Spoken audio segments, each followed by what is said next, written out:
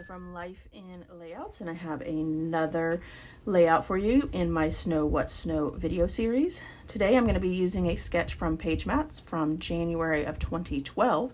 This is the sketch that I'm going to be using. It is a one-page sketch, and I am actually going to do a one-page layout as well. I did decide to pull out some red cardstock for this particular layout.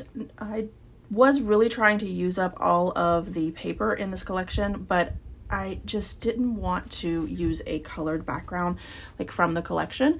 So I thought the red really pulled in the colors, not only in Nicole's shirt, but also in the collection as well. So because Nicole is wearing a red shirt, I felt like I needed to double matte this particular photo, and I wanted that red. So I just went ahead and used the white cardstock and then the background piece to matte the photo, and I love doing that because then I don't feel like I've wasted any paper.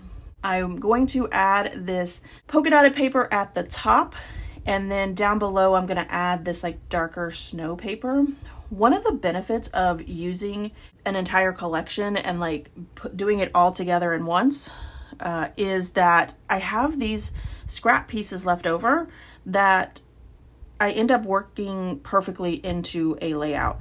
So I may not have used that particular card if I was just doing this layout all by itself, but because I know that I'm not going to be using that card, I've already did a layout with it. I didn't need to worry about like saving it for another layout, and I really like that. I did go ahead and take this stripe paper and use my border punch. I have like a scallop border punch, so I went ahead and used that, and I'm going to add that right down to the side of the center of the layout. I do go ahead and ink up my edges just to give it a little bit more distress. I really think that it has to do with the fact that I love that green color so much that I try to incorporate it as much as possible. Once I get the paper down, I do go ahead and use some washi tape on the back to make sure that I don't have any issues with that coming up. Then I'm going to make a very tiny border with this border punch. I go ahead and cut it out, and I think it's like less than 1/4 of an inch, maybe 1/4 of an inch, but it just fits so well, and I just love the way that it turned out.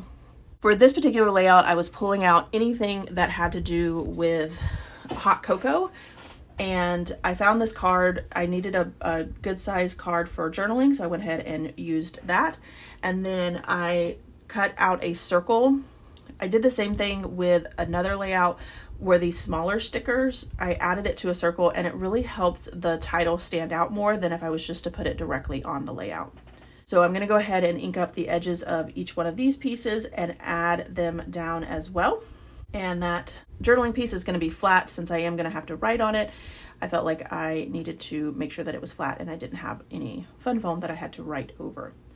I do use fun foam up on my photo and make that stand out a little bit more. I feel like it really gives that area a pop. At first I thought I was going to have this border like facing downward, but once I get the adhesive on it, I think it was more of an accident to have it lay up straight or like face upwards, but I like the way that this looks better than if I had done it the other way.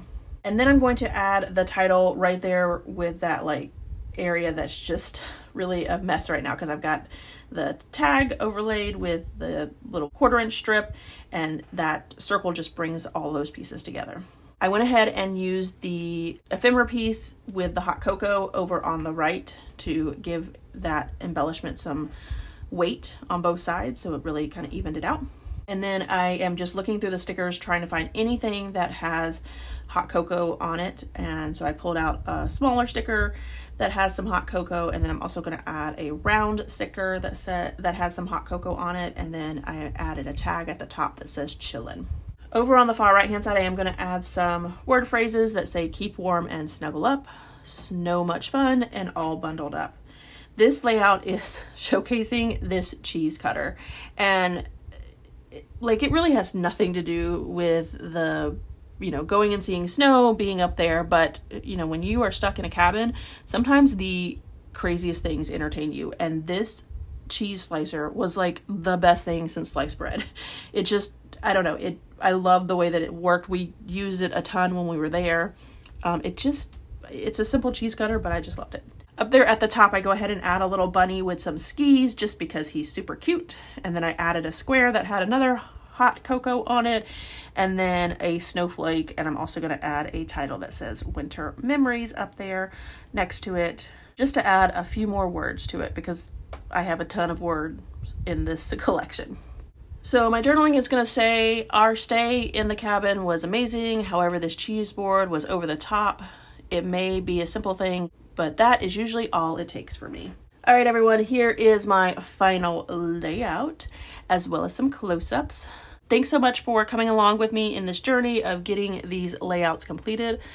I hope you're enjoying watching them as much as I am creating them. All right, everyone, if you enjoyed this video, if you wouldn't mind giving me a thumbs up, I'd really appreciate it. If you want to see more inspiration from me, make sure you hit that subscribe button. Thanks everyone for watching, and I hope that you have a scrappy day.